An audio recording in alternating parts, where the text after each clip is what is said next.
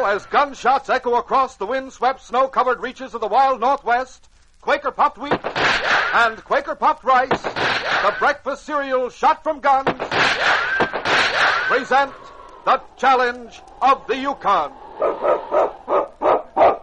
It's Yukon King, swiftest and strongest lead dogs of the Northwest, blazing the trail for Sergeant Preston of the Northwest Mounted Police in his relentless pursuit of lawbreakers. One king, one whiskey.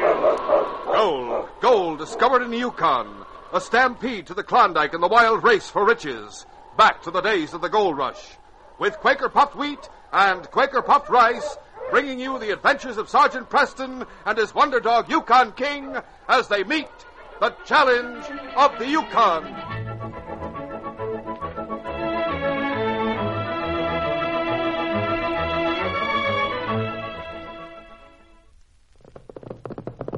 Yippee! Ride 'em, cowboy! Yes, sirree. Little wonder many a He-Man Hollywood movie star goes for this breakfast. It's swell-tasting Quaker Puffed Rice or Quaker Puffed Wheat with milk and fruit. These king-size, ready-to-serve premium grains of rice or wheat pack a man-sized taste wallop. And they're good for you. They're shot from guns. Yes, actually exploded up to 8 times normal size to make 'em crisp and tender as nuts in November. Tomorrow, sure, enjoy this breakfast treat. Eat Quaker Puffed Rice or Quaker Puffed Wheat.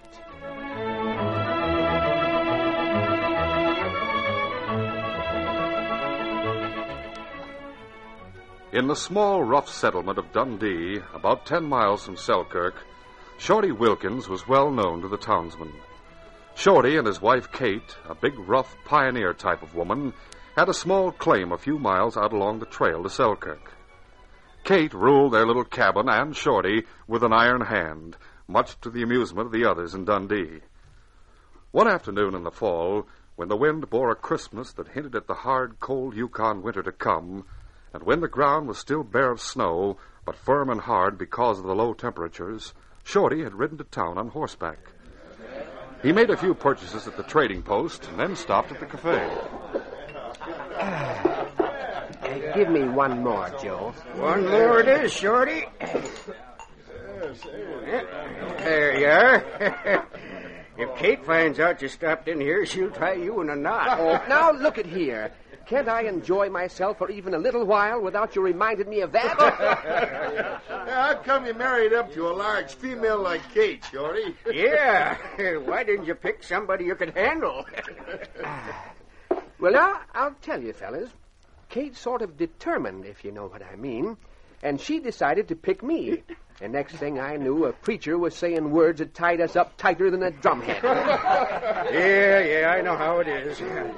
I got a little woman for a wife, but she sure can talk loud and big. Well, I reckon Kate's a mighty fine woman, even if she is a mite rough and ready. Kate sure won't let anyone pick on you, Shorty. You seem to get along pretty well anyway. Well, we do get along mighty well together. That is, when we're apart. When they're apart. Hey, I never saw him before. No, me neither. Well, howdy, stranger. Step up and join us. Sure, don't care if I do.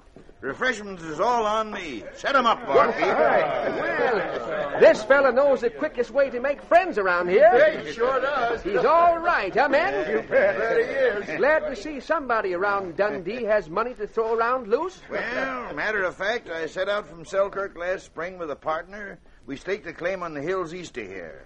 We hit pay dirt, and he bought out my share. Well, what do you know? So you struck gold, eh? Good for you. Yeah, but I don't hanker to spend the winter back in the hills. I got the gold for my share, come here to Dundee on my way through to Selkirk. There I'm going to sell my outfit and take the last boat for Whitehorse, where I'll hole up for the winter in style. Oh, you sure got the right idea. Huh, fellas? He sure has. I bet you'd like to be in his shoes, Shorty. Having enough cash to get away from under Kate's thumb for a while. Now, Joe, is that any way to talk about my loving wife?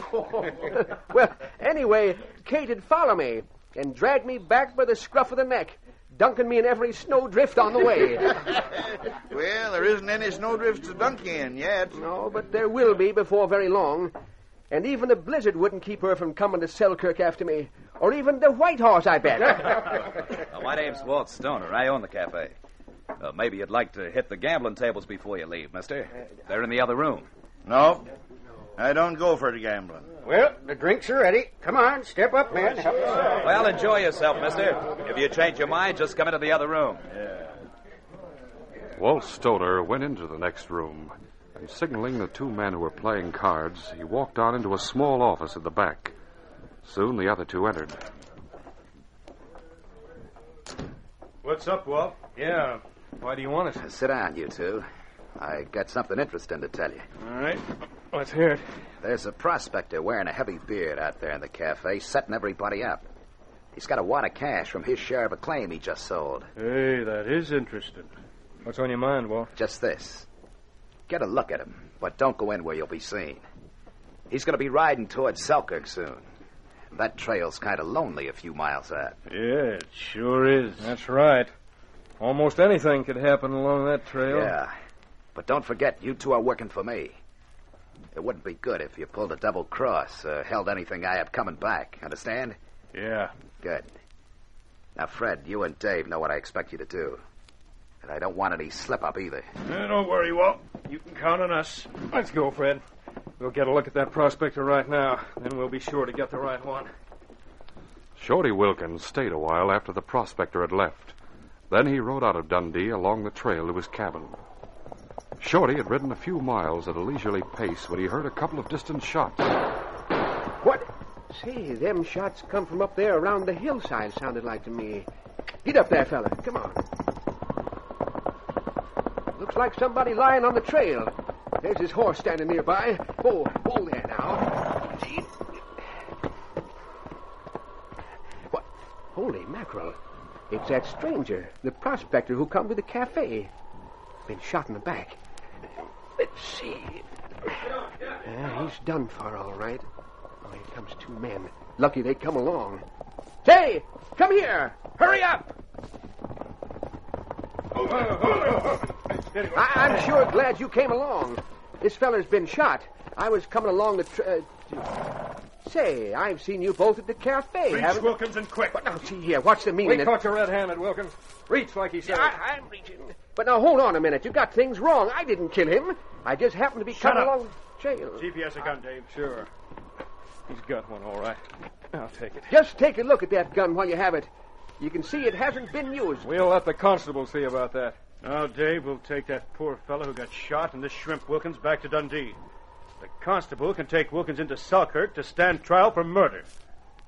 It was early evening when Kate Wilkins entered the small building that served as the constable's office. Well, where's that half-pint excuse for a man that I'm hitched up to, Constable? One of the men came out from town, said he was in jail here. When I get him back to the cabin, I'll break everybody... Just take it easy now. Got Shorty locked up in the back room till I can get started for Selkirk with him. Selkirk? But you had him locked up back in that room before. Them bars on the window, he can't get out. Let him sleep it off, and if there's any damages to pay, I guess whoever come after you didn't say why Shorty's locked up, did he? Nope, but I can guess. Once a year, just before the big freeze-up, Shorty always goes to the cafe. Now, wait a minute, Kate. Just wait a minute. Hate to tell you, but I have to take Shorty to Selkirk. But you see, he's charged with murder. Murder? Fiddlestick. That sawed-off runt hasn't got the nerve to even hold his gun, much less... Sorry, Kate, but we got two witnesses. They give me Shorty's gun with 2 bullets missing. The victim had 2 bullet wounds in his back. Witnesses or not, I say Shorty never shot anybody. Of course, it's right for you to stick up for him, seeing as how he's your husband and all. And seeing as how he is my husband, I know him better than you do. Somebody's lying, and I'm going to find out about it. Well, maybe. Right now, looks mighty bad for Shorty, ma'am. Look, Constable, you keep him here overnight. You can do that much for me. But I want to get him into Selkirk. I'm riding into Selkirk right now to get Sergeant Preston and bring him out here. Please wait till he gets here and has a chance to look things over. How about it? Well, all right. Save me a trip. Sergeant Preston can take Shorty back with him when he goes. Sergeant Preston knows Shorty and me. And he knows Shorty couldn't have done a killing. You tell Shorty I've gone for Preston, and I'll see him when I get back. If anyone can find out just what's what, it'll be Sergeant Preston and that dog King. I'll get going to Selkirk right now. Kate Wilkins set out for Selkirk at once. After arriving there, she found Sergeant Preston and explained the situation. The Mountie got his horse, and with the great dog King racing ahead, Sergeant Preston and King left on the return trip to Dundee. Dawn came very early in the Yukon, and it was light when they reached the constable's office. I'm telling you, Sergeant, I'll tear this town apart to find out who did this to my shorty. Leave it to me, Kate. I'll get the facts first, and King and I'll do what we can, eh, fella? Go on in, King. Morning, Constable. Hello, Sergeant Preston. Glad to see you and King again. I guess you and Kate want to talk to Shorty, huh? That's right, Constable.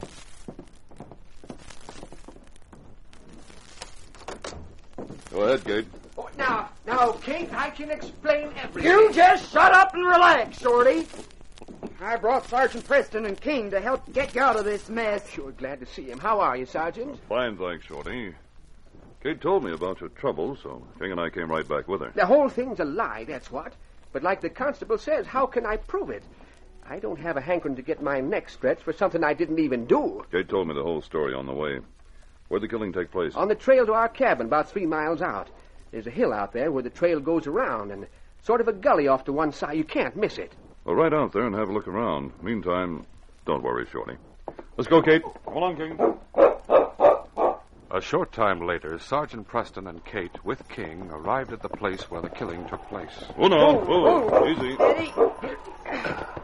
That's about where it was, according to what Shorty said. Guess it might have been from that gully back there that the killer shot at the prospector. Yes, it's possible. I'll take King over there and have a look around. Maybe we can find something. Come on, King. Look out. Hey, King, we're in the gully. You're right, Kate. Get down, Kate. Down, King.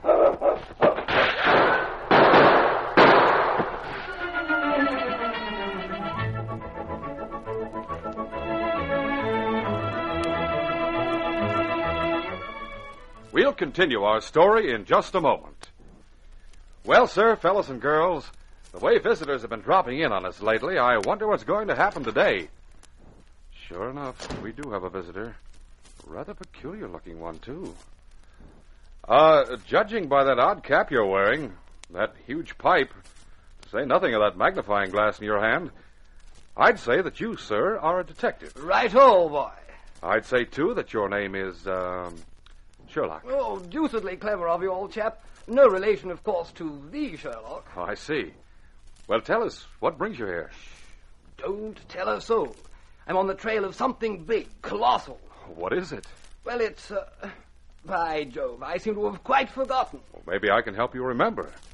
Is it something we all know about? Oh, quite. It's famous, you know. It's delightfully edible and has something to do with some sort of weapon. Oh. You say it's good to eat and it has something to do with a weapon? Listen. By Jove, that's it. It's ejected from gun. Sherlock, you mean shot from gun. Oh, righto. Wheat all right, shot from gun. Upon my word. Seems there's another matter, connected with a quadruped of some sort. Oh, you mean... Righto. I knew I'd track it down. I've been looking for the breakfast that's colossal. Wheat or rice shot from guns, and topped with milk and fruit. Thanks, old chap. Well, must be running along now. Pip, pip, and all that sort of thing. Well, sir, fellas and girls, don't forget, wheat or rice shot from guns means just one thing. It means Quaker puffed wheat or Quaker puffed rice. It means the ready-to-serve breakfast cereal of tender, toasty, crisp, colossal, king-size grains of premium wheat or rice exploded up to 8 times normal size. Bigger and better tasting. That's Quaker puffed wheat and Quaker puffed rice. And to get the original, crisp, fresh wheat or rice shot from guns, remember this. It's never sold in bags or bulk. Be sure to have Mom get the famous big red and blue package with the smiling Quaker man on the front.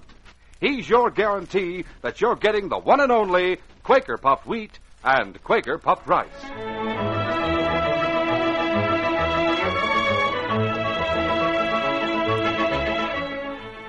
Now to continue our story.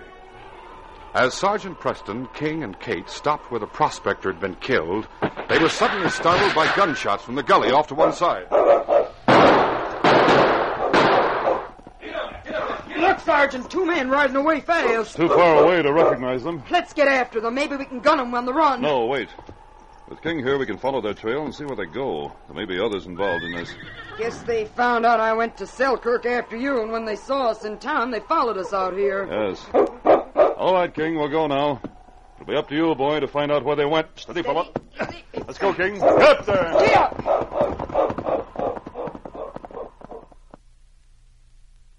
With King barking excitedly along the trail they were following, Preston and Kate made their way back to Dundee. As they reached town, Sergeant Preston called out to King. King! King! Hey, boy! Whoa, whoa, fella, Whoa there, whoa. Quiet, King. Now what, Sergeant? Steady. I'll follow from here on foot, Kate. You take my horse with you and meet me at the constable's office. All right. Hand me the rein, will you? Right, here you are. I'll be waiting, Sergeant. Get up there. All right, fella. I'll go after them, King.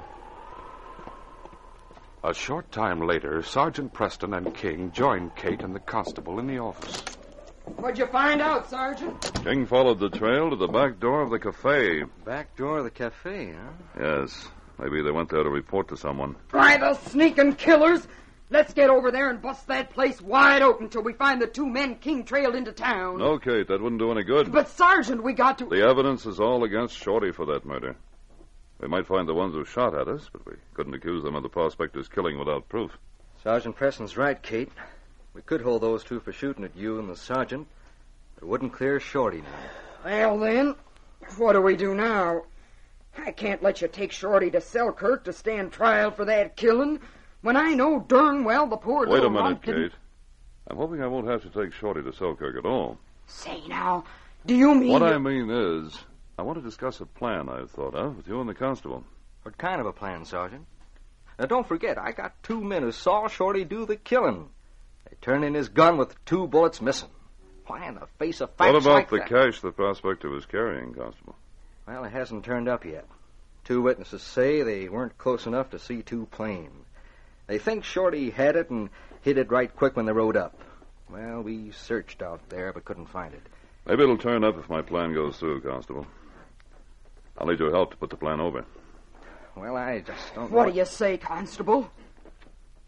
All right, Sergeant. I'll do all I can to help you and King get to the bottom of things. Now, suppose you tell me about that plan of yours. Meantime, in Walt Stoner's office and back at the cafe, Fred and Dave were making their report. We followed the Monty, Walt. Him and the dog went out with Kate Wilkins to the spot where we ambushed that prospector. Yeah, that's right. Did they seem to turn up anything? I hope you 2 didn't leave any evidence out there when you did the shooting. Oh, we were careful then. But a while ago, when we took some shots at the Mountie and dog, we had to beat it out of there fast. When you shot we missed him. We thought if we could get You fools. That dog of Preston is smart. He'll pick up your tracks and lead Preston right back here to the cafe. Gosh, I didn't think of that. Oh, what if he does, Walt? That Mountie can't pin anything on us. He didn't get a look at us, and... Well, anyway, how could he prove we had anything to do with that killing? You can't tell what that Mountie will do. I've heard plenty about him and that dog of his. Well, a lot of the men that come here use those 2 horses of yours, Walt. The ones we used. He can't prove who was on him, even. Yeah, that's right. Oh, we're going to have to watch him plenty careful.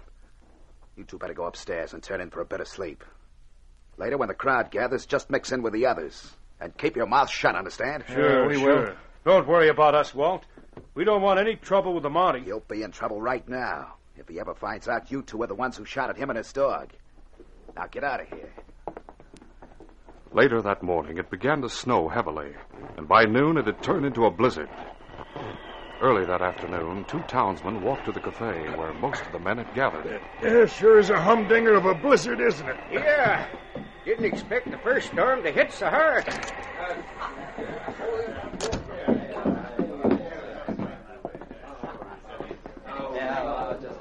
Yeah, hi there, Fred. Did they take Shorty to Selkirk, do you know? No, and with this storm, looks like he'll be stuck here in Dundee a while. Well, I just can't believe Shorty'd do a thing like that.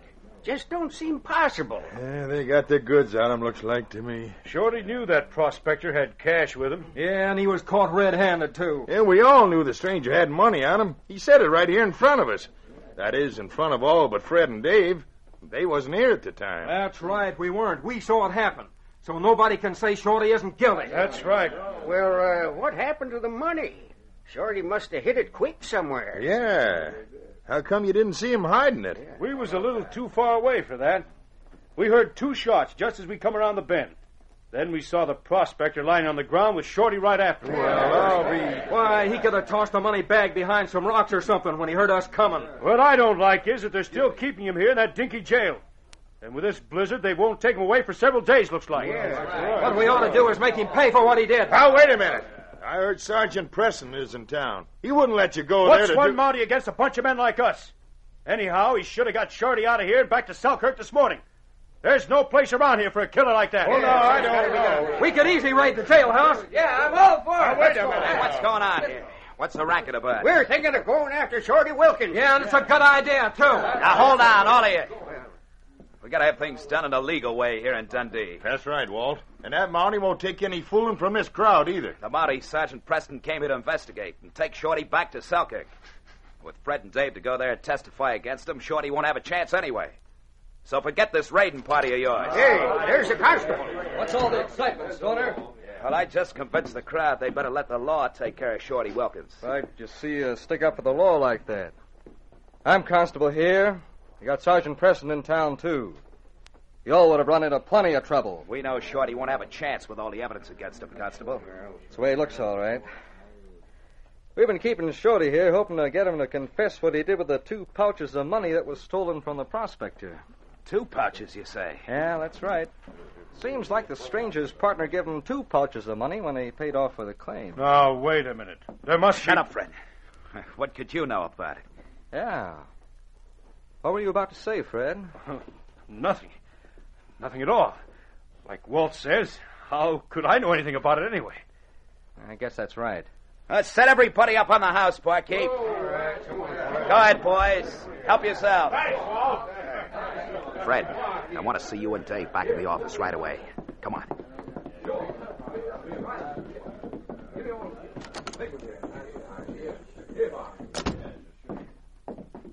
Now, you dirty double-crossers. Where's that other pouch of money? Honest, Walt, there was only one. We both searched the prospector. That's right, Walt.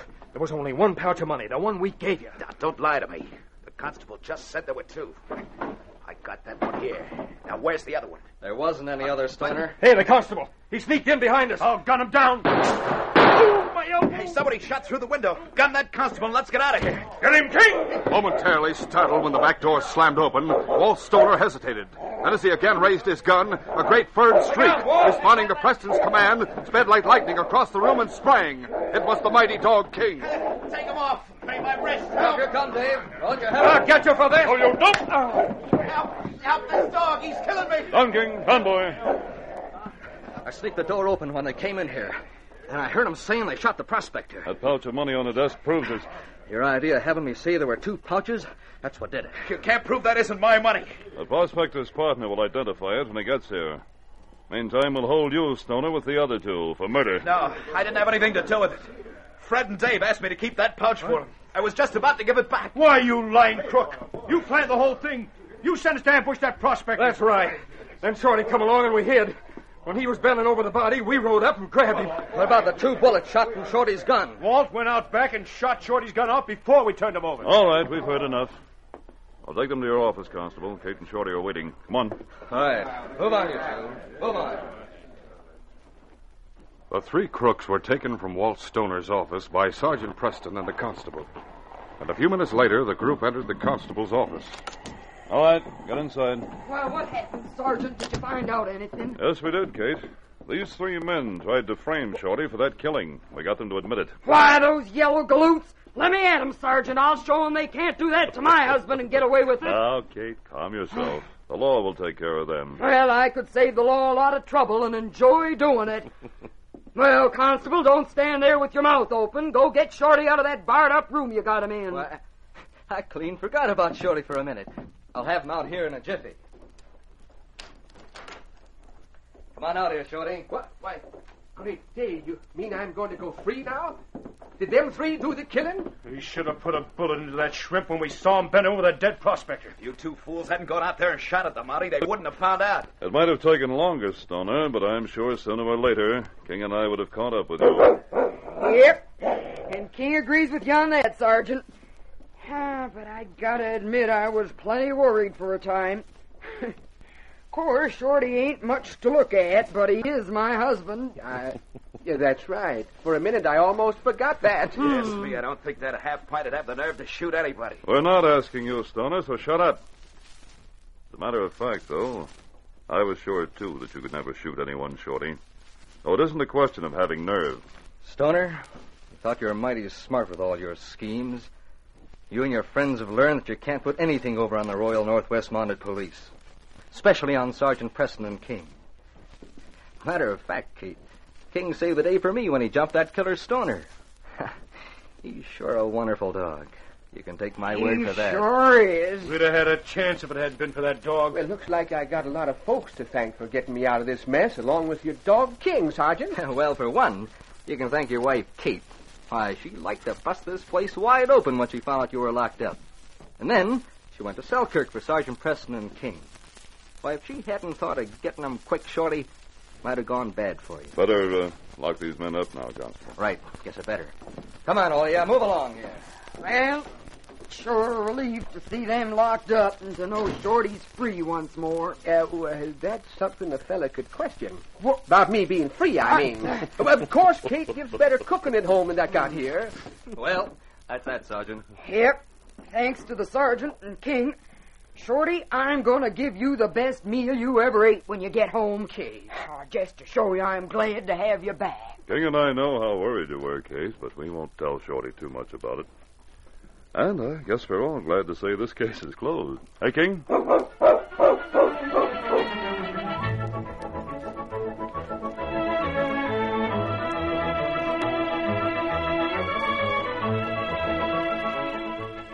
In just a moment, Sergeant Preston will give you a preview of Monday's program. Ask Mother. She knows. Yes, Mother knows that quality comes first in a food. That's why Quaker Puffed Wheat and Quaker Puffed Rice are made from only the premium grains of wheat or rice. What's more, Mother likes the fact that wheat or rice shot from guns makes an easy-to-fix, thrifty, deluxe family breakfast with milk and fruit. For added health benefits, natural grain amounts of vitamin B1, niacin, and iron are restored in Quaker Puffed Wheat and Quaker Puffed Rice. Buy both delicious kinds tomorrow.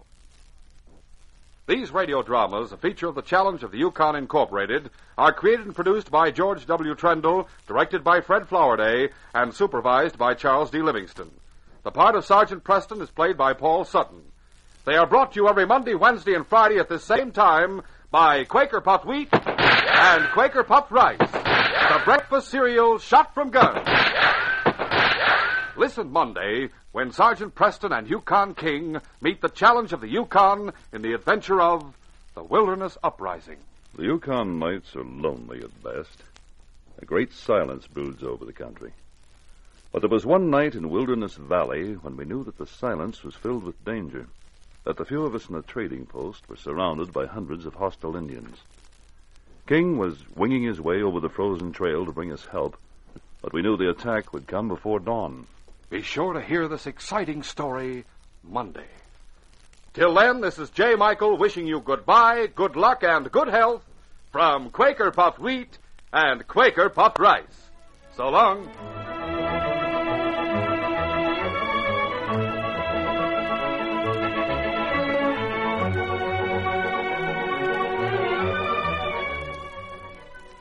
For a delicious hot breakfast, eat Quaker Oats. The giant of the cereals is Quaker Oats. Yes, the giant of the cereals is Quaker Oats. Delicious, nutritious, makes you feel ambitious. The giant of the cereals is Quaker Oats. Say, boys and girls, do you want to be a star someday in sports and activities? Then start on good Quaker Oats breakfast tomorrow. Because nourishing oatmeal gives you more growth and endurance than any other whole grain cereal. Still less than 1 penny a serving. Quaker and Mother's Oats are the same. This is ABC, the American Broadcasting Company.